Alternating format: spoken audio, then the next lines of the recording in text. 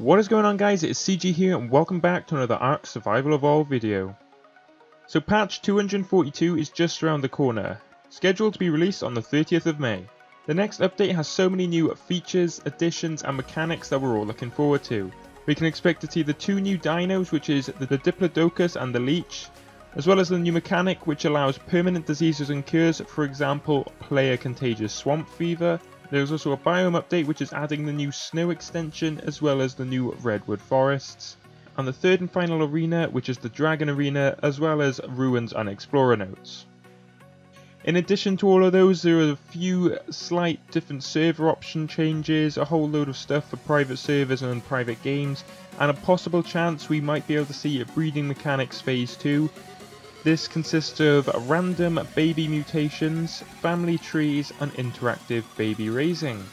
Anyway, today's video is going to be primarily around the two new dinos, which is the Leech and the Diplodocus. So we can all expect to see the Leech in the next update. Its temperament is passive aggressive, however it cannot be tamed. Although the temperament is passive aggressive, it does not mean it's in a passive aggressive tame. It cannot be tamed due to its lack of intelligence, and it is mainly used to farm a certain resource. Its diet is a sanguinivore, I think that's how you pronounce it. Sanguinivore, I'm not too sure. That basically means it's a blood drinker, which is, we all pretty much know that anyway. In the wild, due to its lack of intelligence, it literally sticks to any living creature that happens to come near it. So if you have pet dinos that are in the water near some leeches, it might stick onto them as well as you if you're in a swamp. So I'd be particularly careful in swamps. They do carry a lot of bad effects when you get bit by one of these, and I'll move on to that in just one moment. Removing a leech once it's stuck to you is not really difficult, it's just kind of unusual. It requires precision blade work, so a sword I'd imagine, which you'd have to kind of hit them off you. I will show a screenshot in a second showing what they look like once they're stuck on you and how you'd remove them. You can also burn them off with an access to an open flame. The dossier does show a guy sticking a torch into his chest on a leech, burning it off, but campfires might work as well, but don't quote me on that because I'm not too sure. Now, leeches are extremely dangerous. Once they have attached to you, they will reduce your blood at a rapid pace. Not only that, they'll also strike you for hunger as well as a massive loss of health and lowered stamina. It's going to be very commonly known that the leeches carry a very dangerous disease called swamp fever. This is going to be added in with the new diseases and cures part of the update, which is definitely going to change the way you survive. It's going to make the game a lot more difficult, especially for new players, because, you know, if you get bit by one of these guys kind of early in the game and you're not really high enough level to get any of the better technology, you can't really cure yourself, you can't make any of the concoctions to make the medicine. So it's going to make living as a newbie to the game at a lot lower level much more difficult. It does state that the disease sticks with you permanently until you have crafted and taken a very rare medicine. Now, I'm not too sure if this applies to like respawns, because obviously you're going to be able to get out of this disease very easily just by killing yourself and respawning on your bed. It's as simple as that.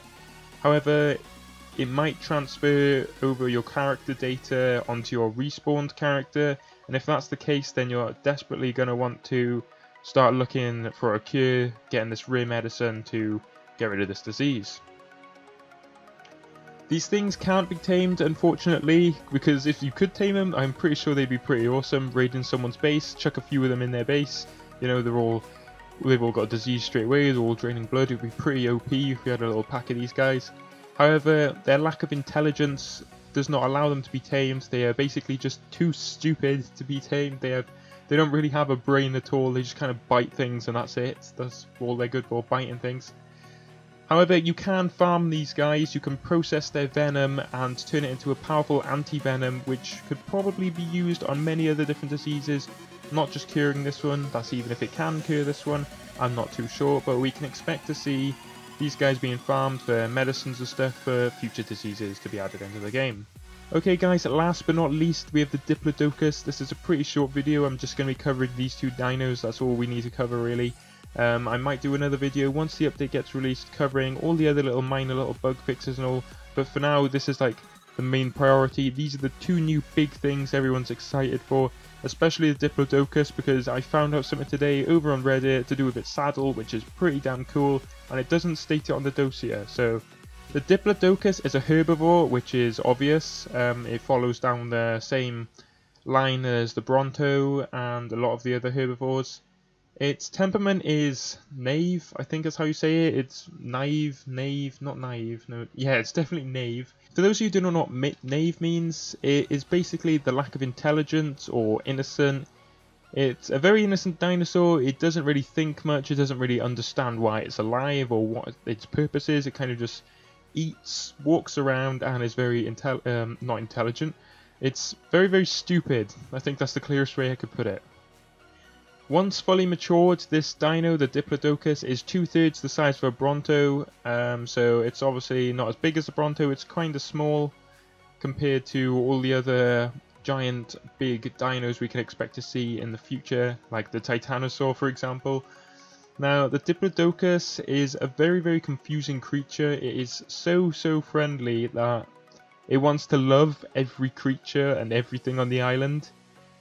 And I'm saying that because if a pack of raptors attacked this guy, it would sit there and take it. It wouldn't run, it wouldn't retaliate, it would sit there and die. It's pretty much what it does. So it usually doesn't flee from predators until after they've attacked it repeatedly. So, you know, if a pack of raptors attacked it, they'd get a good couple of hits in before it starts to realise, oh shit, I'm getting attacked, and starts to fight back. But due to its lack of intelligence, it's just basically going to sit there, look at whatever's killing it, and not give a crap at all. But for some reason, this thing absolutely loves the human race. It loves human beings no matter how bad we are. As human beings, we are absolutely terrible. We have ruled the Ark, we've destroyed things, we've captured dinosaurs, absolutely deforestation to the max. We've just destroyed so many forests, blown up so many things. It's just insane what we've done to this island. However, this dinosaur persists to love us. It is so stupid and loves us so much that taming one of these guys is probably going to be the easiest thing ever. Literally, you could just walk up to this guy and shoot it in the side with arrows. It will not run away, it will not retaliate, it will just sit there and take it until you knock it out. So in my opinion, it's going to be a very easy tame, which is always good, as it does have very good weight. It's going to be used for transporting people, a lot of people actually. It's more than 3, the dossier just state 3 people. However, I have found one particular screenshot over on the Reddit, thanks to the developer Jeremy, and it does show that you can have a lot more people, which I'll get to in just 1 second. It's going to be very good at carrying weight, like I just said. I don't know what the weight's going to be like on it. I'd imagine it'll be something similar to a Rex, because Rex stock weight is around 500 or around 450 to 500. I doubt it's going to be as powerful as the Quetz, but it's going to be a pretty high value, unlike all the other dinosaurs, which average to be about 150 to 300. So domesticated or tamed, this thing's a lot smaller to the Brontos and Mosasaur for example, so you cannot unfortunately have a build on saddle, but that's not too much of a problem. We've already got 3 dinos in the game with build on saddles, and the Titanosaur is definitely going to have a build on saddle. I've already seen a few pictures of the saddles and stuff about that, but we'll cover that in a different video in another time. Its saddle, however, can support multiple riders. Now, this is the interesting part. The dossier says it can hold up to 3 people. That's 1 rider and 2 people on each side, with ranged weapons protecting it. However, this should be on an image on the screen right now. I found this image over on Reddit, and it was actually posted on Twitter by Jeremy. I think he's one of the lead developers of Ark. I'm not too sure. I don't really look into their staff and their team or anything. But it shows that you can have 11 riders on that saddle. There's 5 riders on each side, and then there's the one, you know, piloting rider in the center, which is obviously going to be moving the dino around, and everybody else on the side is just going to be there with weapons covering it, protecting it.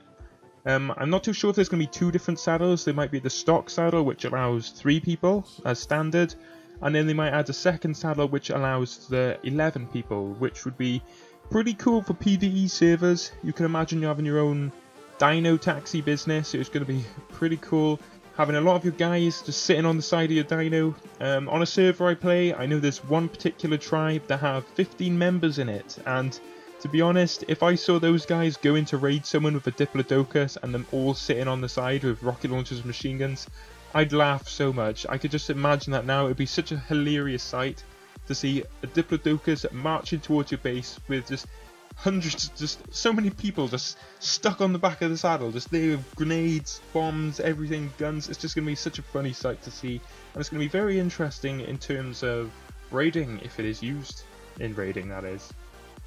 Alright guys, that pretty much concludes this video. That is everything I wanted to talk about in this video. That's the two new dinos, the Leech and the Diplodocus.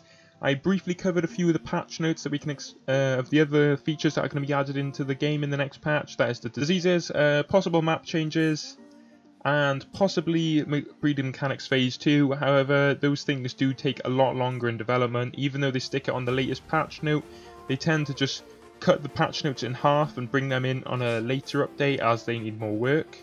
But we can definitely expect to see the two new dinos and the diseases in the next patch. With swamp fever, remember guys, stay out the swamps. Those leeches are going to be absolutely terrifying and are going to absolutely devastate you once, like, if you're across the map, you get bit by one of those things, you're going to want to rush home as quickly as possible because they do so much damage in the long run anyway. Well, you can imagine just having 5 of those guys stuck to you. It's going to take a very long time to get them off as they rapidly decrease all your stamina and health and food like that. So you're going to want to rush home, and especially if they get your pterodons. Pterodons, if they jump onto a pterodon, we all know how low health the pterodon has. Especially if it's not a high level perfect tame. If you've got like a level 50 pterodon, they only have about 100 to about 300 health. Depends if you skill health or not, but I know the base health is about 100 to roughly 300. And considering they rapidly drain health, that pterodon's not going to last very long at all. It also didn't state that you could, diseases would infect dinos. It only stated that it would infect humans. However, there is a possible chance that it will infect dinos. I am not too sure, so don't quote me on that. We're just going to have to wait and see for the actual update to be released and see what the game's like after the update. But guys, like I said, that is pretty much it for this video. I have nothing else to talk about. That is all I wanted to get out in this video. Just want to thank you all so much for watching, and thanks so much for all the support on the latest videos. You guys are so supportive, especially to my good Pooptopia friends, the Pooptopia server. You guys are awesome. Keep producing amazing content, and those comments, keep them coming. They're absolutely amazing. So guys, if you enjoyed this video, leave a like. I love you all so much, and subscribe if you're new to the channel for more Ark Survival Evolved content. I'll see you all in the next video.